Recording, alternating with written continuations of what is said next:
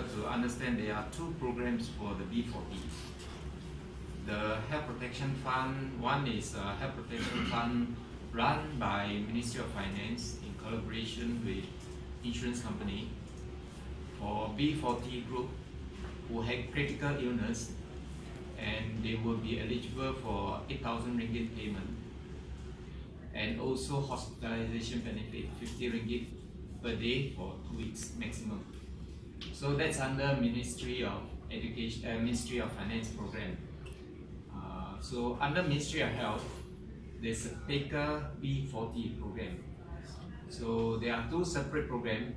The PECA B40 is mainly for B40 group still, above 50 years old, and the Ministry of Health provides fund for medical examination, either in our clinic kesehatan if there is no GP around, or by GP. Medical examination including, of course, the usual physical examination, blood pressure, also blood test and urine test for kidney, for diabetes, for cholesterol, and also that's one component. There are 4 components in this PECA B40. Okay.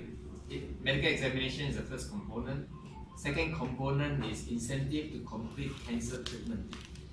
If these patients complete cancer treatment as prescribed in government facilities, there will be an incentive of 1,000 ringgit for them.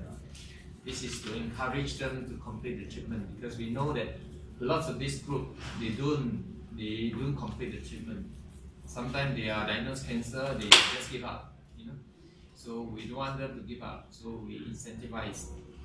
Yeah, on top of that, we also... This cancer treatment is from the scheme, from the plan, not from the fund. That means if this patient has got cancer, they, under the Ministry of Health, when they complete the treatment, they get 1,000 ringgit.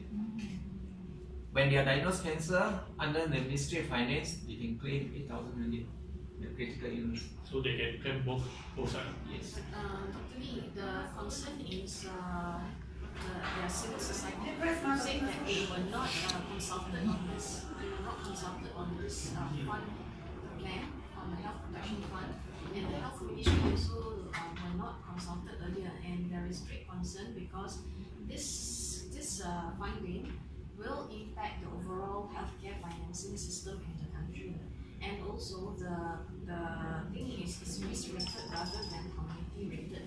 So these are some of the concerns expressed by civil society. First of all, it is not risk-rated because it is community-rated, because it doesn't select who is eligible, who is not eligible. As long as you are B40, based on the income B40, you are automatically eligible. So it's not so-called risk-rated. Number 2, it doesn't impact on the national finances because this is funded by the insurance company. Of course, I wouldn't answer why they fund the money, you know.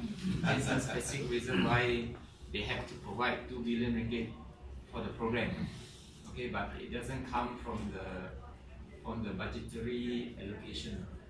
So it actually doesn't impact on the future plan if we want to roll out the social health insurance if we ever want to, because this is a separate program altogether. So of course I cannot talk about this consultation process. There are discussions going on with those interested parties, of course, behind the doors. So I'm sure the due consultation has been done before it was rolled out. So the Ministry of Health, 4 components, let me finish it.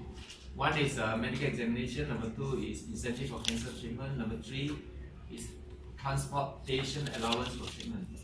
You know, for Semenanjung is 500 ringgit, for East Malaysia is 1,000 ringgit. Transportation for treatment. Is the health protection plan? No. This is a PECA B40. Health protection plan, not the fund. It's under the health ministry. Health ministry. PECA B40. We call it PECA PEKA B40. Okay. And number 4 is assistance for prostheses and implants. This including intraocular lens, prostheses, artificial joints, prostheses, joint prostheses, plates and nails. These are orthopedics. So these are 4 components. I repeat, PKB40 under Kementerian Kesihatan. Number 1, medical examination. Number 2, incentive for cancer treatment. Number 3, pembantuan pengangkutan. Number 4 is pembantuan alat. Whereas Ministry of Finance, 2 things. Critical illness. The moment you got critical illness, you got 8,000 ringgit.